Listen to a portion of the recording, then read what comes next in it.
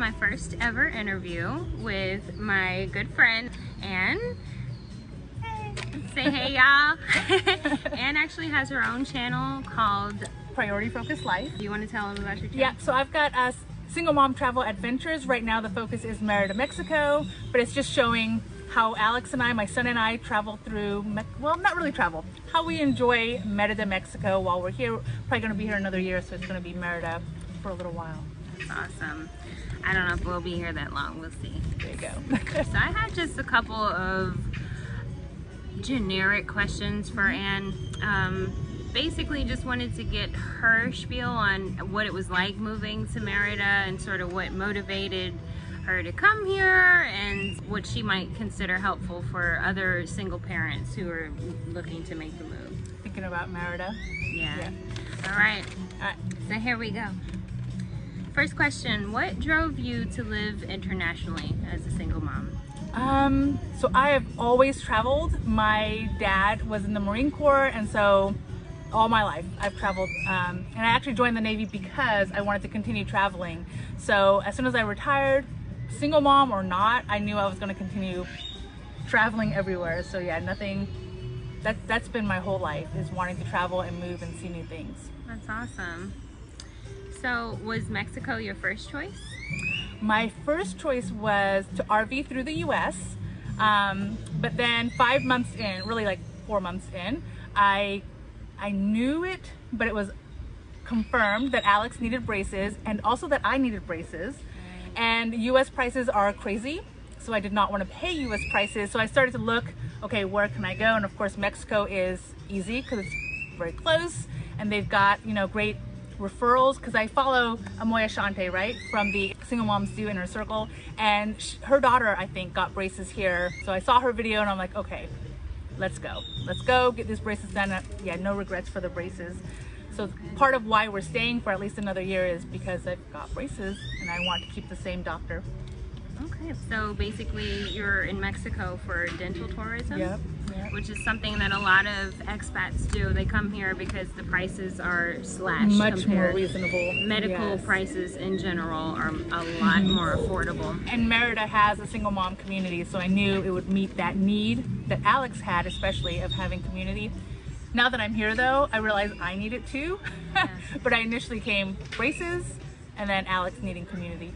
That was really part of why Avery and I chose this area in particular. I heard so much about the expat community as well as the single mother community. So to sort of caveat what you said about community, did your friends and family back home agree with your decision to move, to travel? Because I've always traveled, they knew that it's not even a question. Inevitable. They knew I was going to do it. Right. They did make some statements about Mexico in particular that were not, you know, why would I not go to France, or why would I not go to Japan, or kind of the other places they considered normal vacation spots. Safer.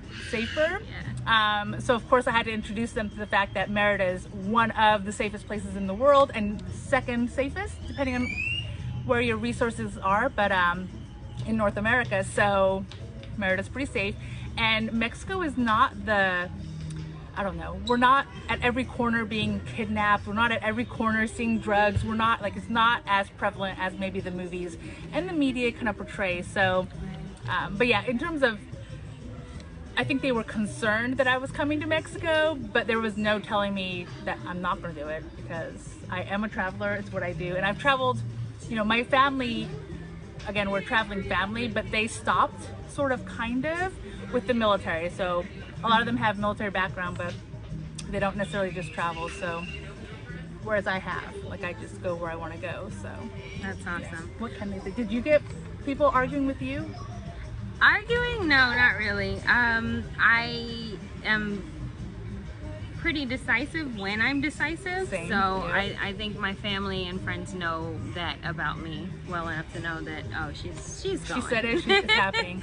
Yeah. Yeah. I think what there was some level of doubt, like, you know, is she just saying this? It just like something a flight of fancy, like a concept that you weren't going to follow through like on? She wants to go to Mexico, we can see that, but is she going? Like, is she really gonna sell all of her stuff. And Right.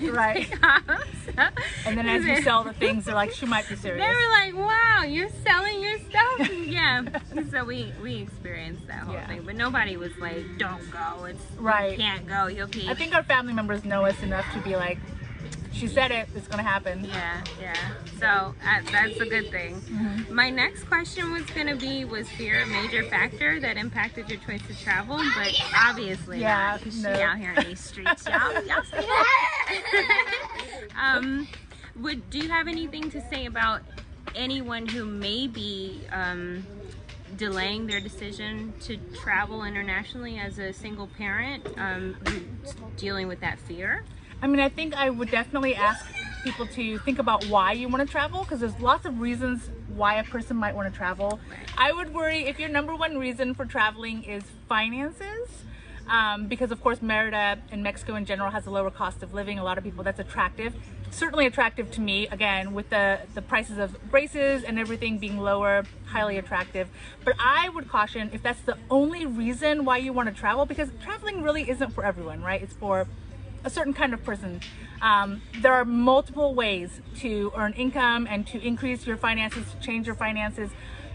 If you're coming just for money, I think you might be disappointed, right? If you're coming just for the budget, because probably you'll want to recreate your American lifestyle in another place, and that's not necessarily going to be easy or even doable, depending on, I guess, what your standards are. So yeah, know your reason, know your why, and if your why is strong enough, do it. Just do it. See, and the beauty of like Mexico in particular is you can just go back any minute, right? I can literally just get on a plane and go back home if I want to. All right. Where's the last place you lived, and what do you miss most about it? So aside from RV, the last place we were stationary is Jacksonville, Florida. Alex still misses his friends from there. For myself, I traveled, so I don't necessarily miss Jacksonville as much. I always miss the people. I think every location is only awesome if the people are awesome, but I'm always looking for the next place to go, the next place to visit. So yeah, people is the number one thing that I would ever miss. And same for Alex. He misses the friends, he misses, his cousins, family members that he can't see very often, but he also loves it here. So when we talk about leaving here, part of him's like, well, for how long? Because when will I see these people again? So wherever you can make friends. Yeah, so every new place is the place to make friends, and then the next place is the place to miss those.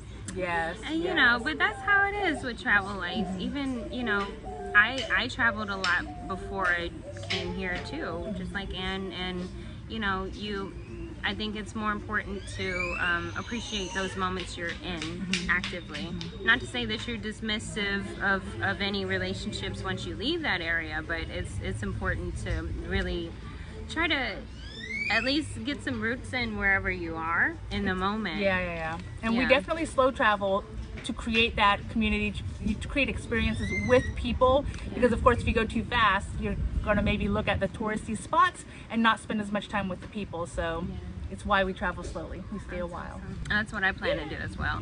You mentioned Alex missing people, and that was sort of a struggle there. Is he coping fairly well with this move? I think he copes, so long as the new place we go to has friends, he copes really well. Okay. So when we first got here, there was a slight moment of struggle, but really we started making friends within a week. We started connecting with the homeschool groups and other people, so pretty quickly he became okay with it. And of course we had a pool, our first Airbnb, which also helps a lot. Yeah. So, and even though we don't have a pool now, because he's got friends, it balances out to where he's good. Oh, that's good. Yeah, with Avery, it seems we've moved a few places since we've been in Merida. So there's been a lot of instability. I am dealing with it relatively well, but Avery is still sort of struggling with the, we've sort of been in the last place for about 3 years, and I think just with the COVID shutdowns, he was in school, and then after that we were moving, and we're here and we're there. All these different transitions are have an effect. So that's something to be mindful of, is, if your kid's freaking out, which mine was, then take a minute to fully appreciate that this is a new experience for them. Everything is completely new, and they've sort of been uprooted. And if they didn't really have a say-so in that, then they're probably going to struggle with that a bit more. So just, you know, try to exercise patience if it is what you plan on doing. One of the things I did with Alex to help him adjust was, you know, back in the US, he ate whatever I made or whatever we got. Like, there was no arguing with me. Here, because the food is so different, the language is so different, he's dealing with so much change.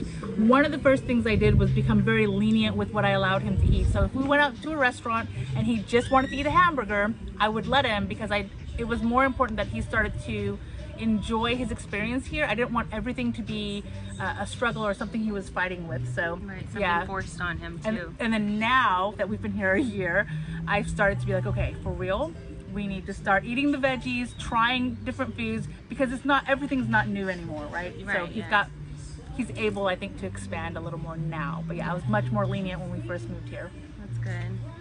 So there's different ways to offer some give and take to your kids, especially if they're struggling. If there was any way that you prepped Alex and prepared to get him ready for the move, how did you do that? So of course, letting him know my reasons for coming here. I let him know that we were coming here. I let him know we did a little bit of language learning, just so we understood how to say hello and goodbye, where's the bathroom, things that I knew Alex would care about. But we watched videos together, so that he knew there were English speaking people here, so that it wasn't going to be maybe a constant struggle. He knew that there were expats with kids here that he could possibly meet, and he's all about the friends. So I made sure that was outlined. He knew about the pool we had at our first Airbnb. So I highlighted as many of the positives that I could, but I also warned him a little bit about the negatives. I didn't know how easy, you know, the language issue was going to be. It's much easier than I expected, but I assumed that we would have to struggle more with the language. I knew it was going to be hot, and so that was something I tried to warn him about as best I could. So yeah, for the most part, the same things that you as the parent probably care about, your kid cares, except with a slight twist where they care more about the fun, right? Like, what fun things are there to do at that location, and just letting them know that there will be opportunity. And then of course, staying true to it. Once you get here, if you said we're gonna have a pool, do your best to go to the pool so that they start to trust the location as being fun. That's good too. Also, I think there was a lot of uncertainty on Avery's part, like, Mom, what are we doing? and I didn't always have the answer to that. So you know, if you can stay consistent to what you say to your kids, it really matters, because they are listening. Yeah, that's actually a really good point. And I know Avery is younger than Alex. Alex, especially as a kid, really cared about being prepared for certain things, and he hated when something changed. So I will say, we also have to prepare them for the fact that Mommy doesn't know. Mommy doesn't know for sure if this restaurant is open. We don't know for sure, like, what's going on. And so letting them know that part of the adventure is the unknown, and that no matter what, even if this place that we're planning on going to is closed, it's okay. There's other options, right? Even if we're late to go to the movie theater, don't worry. We're eventually gonna find it, and we'll get there. It's gonna be okay. That was an inside joke. Yeah. So did Alex play any role in the decision to come here? Did you like, if he didn't want to come at all? So he definitely did not pick Mexico at all, and he definitely would have preferred to stay in the US.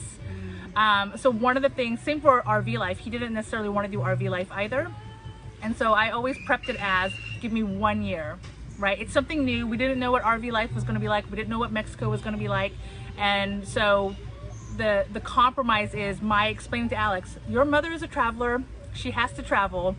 If you hate it that much, we'll discuss it. But I didn't want the discussion to be Alex being afraid of going or afraid of trying. I wanted him to go, okay, Mom, we did this and I still hate it. Or we did this and this is what I don't like.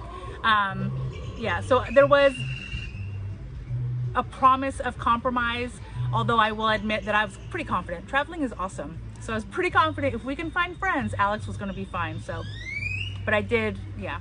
If he did absolutely hate Mexico or absolutely hate RV life, we would have stopped.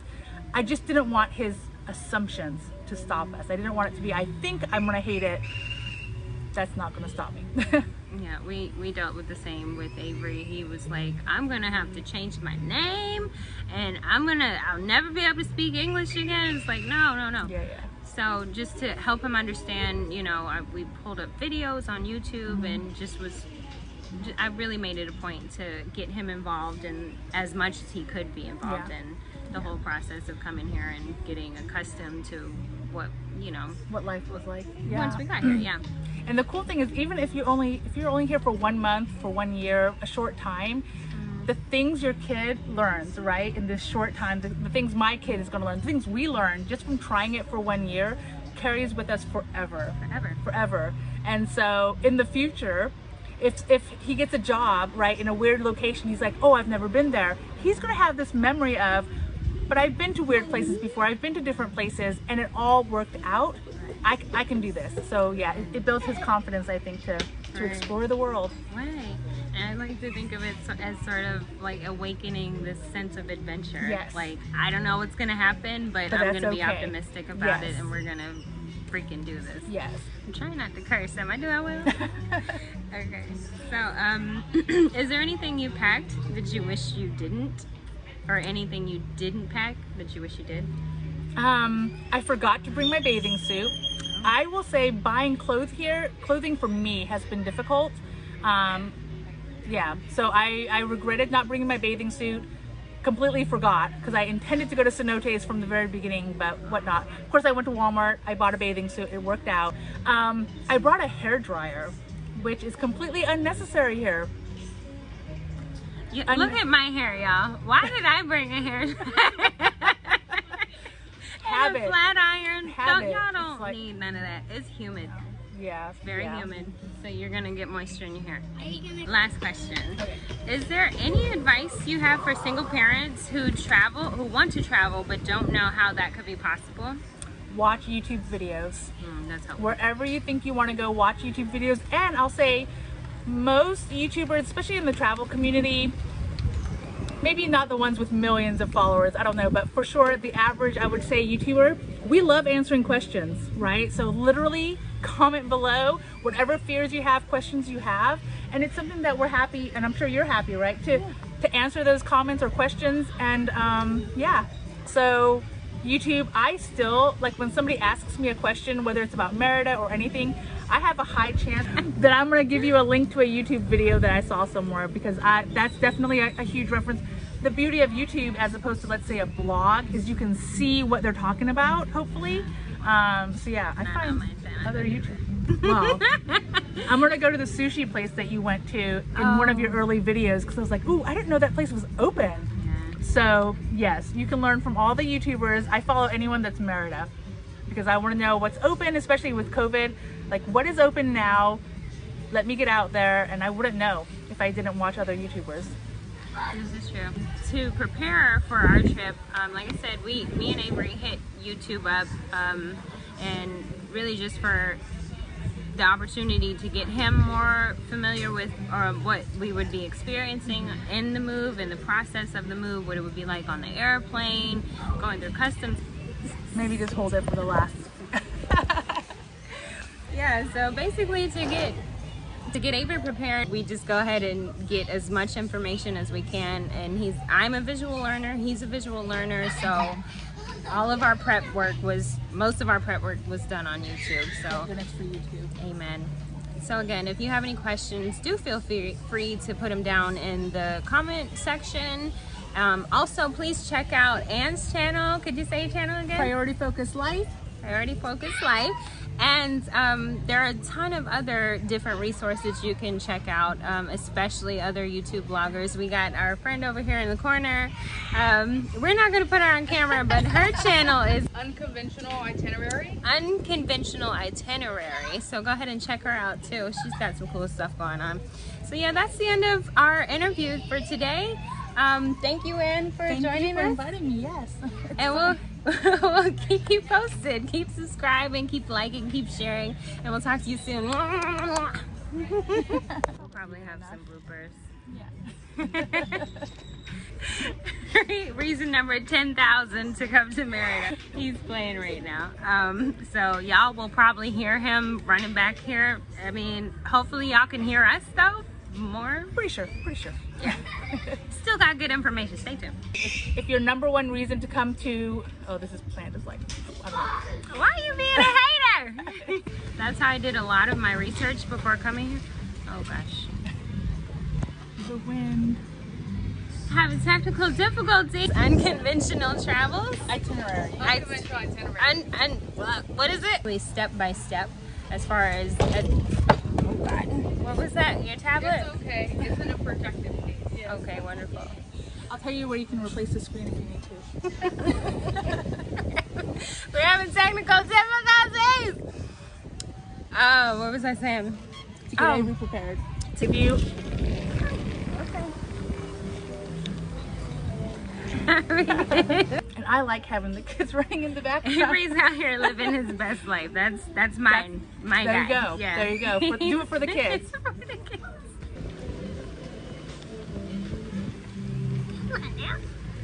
You want to tell everybody hi? Hi Avery, guys. You want to tell them what you're doing today? What I'm doing is I'm making new friends, playing at a park. I don't know what its name was, but I just want to call it Papenza, which Papenza is my favorite park. All right, let's finish up. Salty face. So Here you go. I found this from the table that you were at. Nice. Okay. Can you put that back? That looks like it's important and sharp. So put it back, please. Thank you.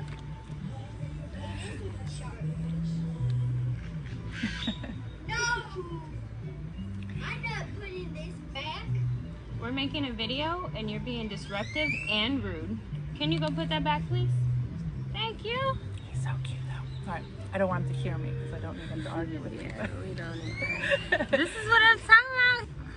Give him some leeway. Good morning, everybody. I am having a little breakfast before we get ready for our trip. Today, we are actually going to Cenote. We're doing a little group trip thing with the amazing ladies I met. I'm just gonna scan around really quick.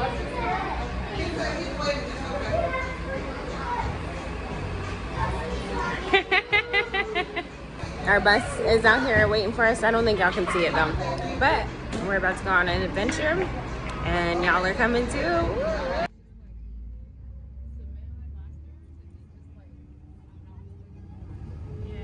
I wonder what happened.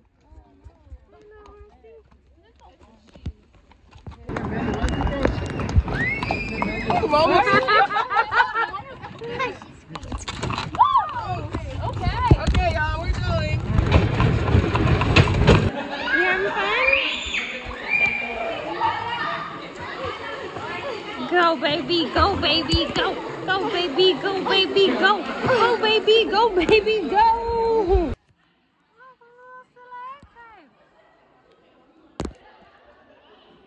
This is cute. I like how it's open.